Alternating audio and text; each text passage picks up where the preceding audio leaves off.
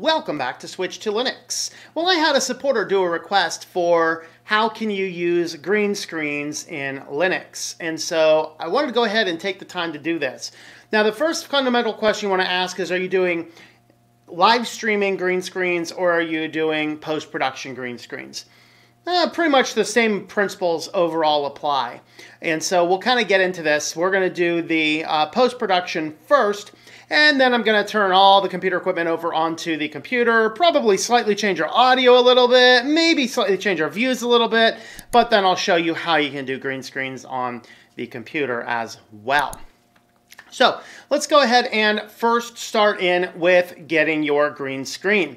So you can buy a green screen setup. In my case, I actually just have a cloth that is attached to the wall. And this is a massive cloth. It's a massive solid green cloth that literally covers the entire wall from one end of the wall to the other. Let me go ahead and show you briefly.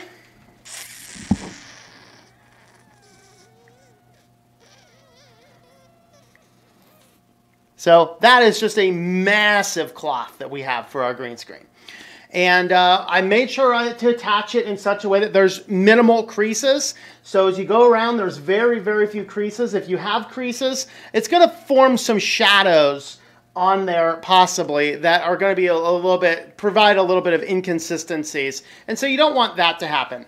And so if you have like a green screen kit, you're generally not going to have creases. If you're using a big piece of cloth like this, which is probably cheaper, then you just need to make sure that you put it up without having all the creases all over. There are a few down at the bottom I couldn't avoid, but I kept them as low as I could, and I doubled them over as much as I could. The second thing is your lighting. Now, for me at Switch to Linux, I still don't have the best optimal lighting. I've been working on the audio equipment for better microphones, some camera equipment, HD equipment.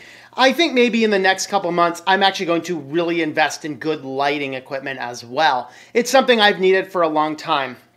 Now, what I actually have been using, and the reason I'm okay and put it at the lower priority is because the lighting system that I'm using isn't all that bad.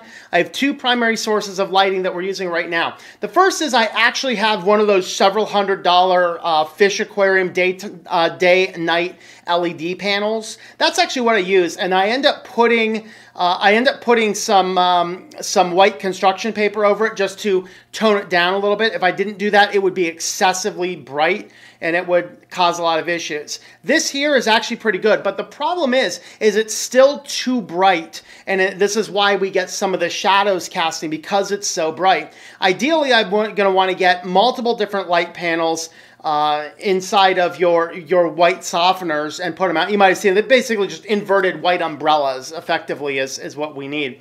And if you were to put some of these over on this side and some of these over on this side, we would have virtually no shadow behind me. Now, I'll be able to deal with the shadow okay. I can deal with it better in post-production than I can live, but nevertheless, it will work. And actually, I get less shadows on my live setup anyway. The second light I'm using is I actually have I think it's a 100-watt effective. It's really only 4 or 6 watts or something.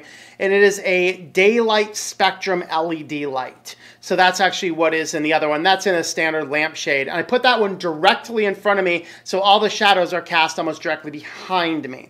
That way I have minimal shadowing. Ideally, I shouldn't have. You can see a little bit of shadow over here, a little bit over here. Ideally, you don't want any of those, and a proper light fixture is going to resolve that problem. I'm just confident enough in my ability to use the software to make that happen.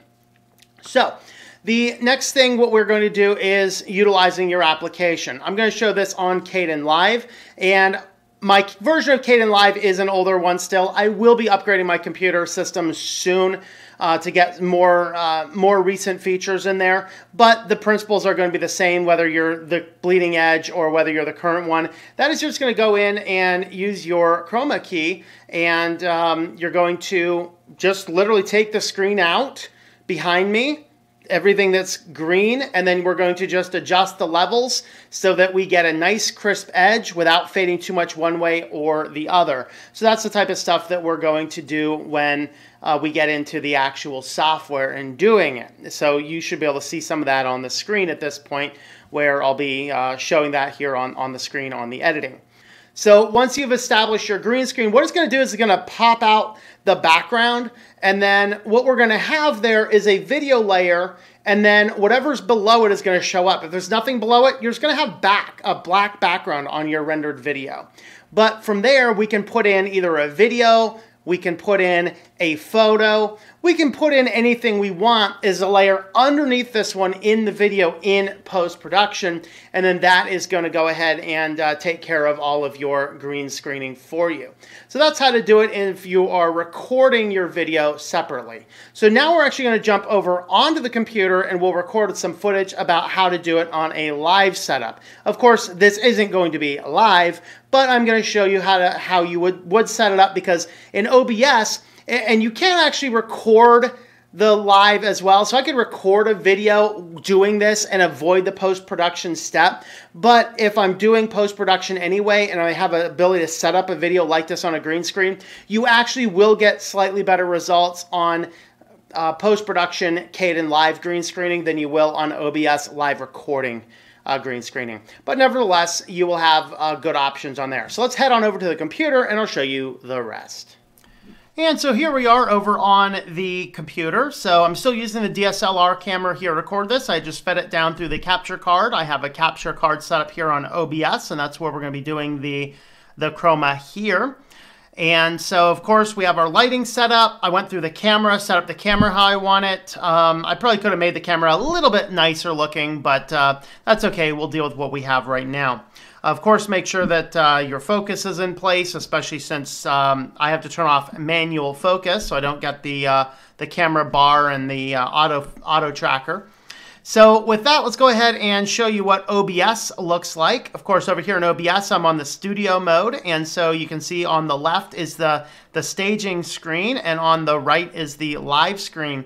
And so what we're going to do is we're going to make the adjustment on the video capture card. Now, it doesn't matter that I'm actually on the OBS screen recording, because the same video capture card is shared by both of the screens. So anything I do on one is going to automatically apply over the other. So we're going to right-click that and click on Filters. Now, inside of your filters, you have a lot of variety of options you can do. Hit the plus sign down here. You can see we have a lot of different options. Now, the one we're going to be concerned with is chroma key. But if you want to make any color adjustments, things like that, you can go ahead and add your color adjustments and do that first. So maybe I want to brighten up the gamma a little bit. I might want to change around the contrast. You want to make sure you do any color adjustments first. Okay, whoa. And let's go ahead and bring that back down. I'd go full black and white too. Ooh, that will mess with the green screen for sure. All right, so there we are. So we're going to go ahead and stick with this as our color options. And now what we're going to do is we're going to add a chroma key. Now, it might automatically detect green because green is kind of the default color type. If you're doing a blue screen, you want to use that. Blah, I look like a devil. Or somebody needs to shave. I don't know. You can do magenta. Oh, that's why you don't use magenta. It tends to get the pink out of your face. Or you can do something altogether custom, in which case you can select what color. Now, if you want to manually select it, just go ahead and hit the chroma key off, hit the select a color, and then we want to hit pick screen color and just grab something on your screen there, and then re-enable that. Now, you're always going to need to make adjustments. So here's where you make it smooth, where you can see here will give me semi-transparency. So I will actually be able to see a little bit what's behind me on that mode. If you go too far low, you'll see that bright white edge around it there. You want to fade down these guys down until they are adjustments. So you can see right here, I'm a little too smooth. You can tell because around the darker corners, around the edges there, is where I'm going to get a little bit of artifact there. Now that will be fixed when I get better lighting in here. But we can go ahead and adjust these guys and manipulate these two here. There is this one as well, which will kind of give us some spill reduction. So it's going to give us just a little bit more fine-tuned control around those edges there.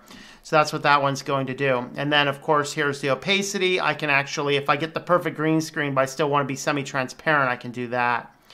All right. And then there's your contrast and your brightness. We can do all those within this as well. I'm going to go ahead and Reset these guys back down to 0 though, because that was best there. So that's actually how you're going to do it. And then of course what you want to do is make sure that you have something for behind you. So I'll go ahead and transition over. And oh, I thought I added a background video, so let's go ahead and show you how to do that. So we do need to make sure we're on our scene. Otherwise, we're going to add the background to OBS. We want to be on our scene, and we're going to go ahead and add a media source. We're going to do a video. So I'm going to add, I'll just go ahead and create the new one just so you can see how to do it. Just create the new video source. We're going to grab a local file. I'm going to run this on a loop. And then I have a variety of background images. Here's the silver sparkles there. Now that will not show up until I transition again. Now it dropped it on top. And so you want to put this anywhere below the camera. So go ahead and do that. And here we have it. So now I am here. I have a nice animated background. We don't have a lot of artifacts, and it looks like a really nice, really good system. So this guy here, of course, we are recording in OBS now. It will show the same whether I'm recording or whether I'm pushing live. So that's how you can use OBS to also run a green screen. So again, post-production, Kdenlive is going to do that. Pretty much any video editor is going to have some type of chroma manipulation. That's really what you need to do is the chroma key, as you saw earlier in the video. Here on OBS, if you have a good lighting setup where you can actually do it here, you're going to save yourself some steps if you already know what's behind you. This one's just a nice animated video. Of course, you could put an image back there as well, just the same. And so there you have it. There is how you can go ahead and utilize a green screen here on Linux. Of course, I'm using Linux Mint, very outdated 18.3. So with that, thanks for watching, guys, and I hope that you enjoy switching to Linux. Thank you for watching this video from Switched to Linux. This channel would not be possible without the backing of the program supporters scrolling on the screen now. You can be a supporter at Patreon at patreon.com/TOMM or at thinklifemedia.com. I also want to thank the open source community who creates such excellent software that makes producing this show possible. Please remember to support your software communities. Thank you, and I hope that you enjoy switching to Linux.